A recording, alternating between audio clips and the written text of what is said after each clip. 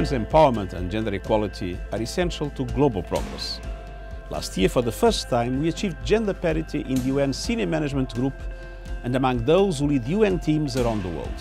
And we are working to achieve parity across the whole United Nations system within a decade. Gender equality is essential to the effectiveness of our work, and we cannot afford to miss out on the contributions of half the world's population. And women's equal participation in the labour force would unlock trillions of dollars for global development. Let us be clear, we cannot build the future we want and achieve the Sustainable Development Goals without the full participation of all women. Yet, women and girls around the world still face many challenges. On International Women's Day, we ask all to join us to think equal, build smart, and innovate for change.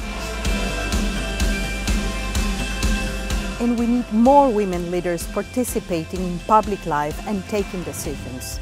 Let's redouble our efforts against the discrimination and violence women and girls face every day.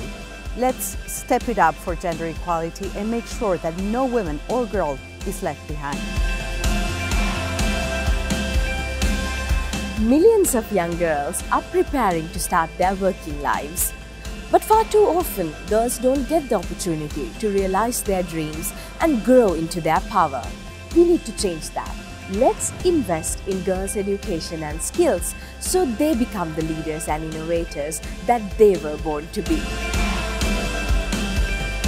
Women leaders are essential role models, and I'm proud to work with dynamic and creative women every day as we lead the United Nations into a new era. And I wish you all the best for International Women's Day.